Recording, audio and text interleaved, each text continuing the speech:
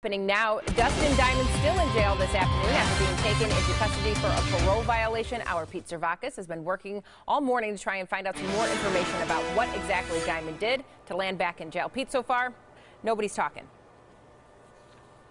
Bridget, that's right. Very tight-lipped so far out here in Ozaukee County. What we can tell you that we do know is that Dustin Diamond remains in the jail behind me on a probation violation. What we have not been able to find out is what exactly that probation violation was. What we can say is that according to the sheriff's office, Diamond was taken into custody by Saukville police, then booked into the jail here just before 3 p.m. yesterday afternoon. There is a Department of Corrections facility where a probation or parole agent would be working from in Saukville. Now, Diamond was originally released last month after serving a 3-month sentence for stabbing a man at a bar in Port Washington. Last week, he left the state to do an interview with former fellow Saved by the Bell cast member Mario Lopez about his time behind bars. No one today has been willing to tell us if that was the probation violation in question.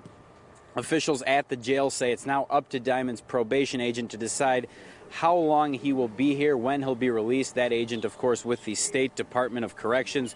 We got no information out of a DOC spokesperson today about what specifically the probation violation was or how long Diamond might be held here.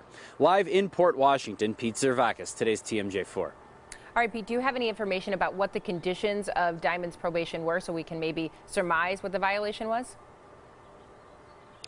Bridget, we do. We actually reviewed some of the court documents from the sentencing and the conviction, the same document inside. We can tell you that the probation conditions listed are that he maintain absolute sobriety, that Diamond have no contact with either the victim or the bar where that stabbing occurred, and also that he pays supervision fees. There's nothing in there listed specifically about travel. I can tell you that the documents do indicate both sides did have an expectation that he would be traveling for his job as an actor. What we don't know, of course, is in traveling to do that interview with Mario Lopez if there was some type of approval from the parole agent that was not given.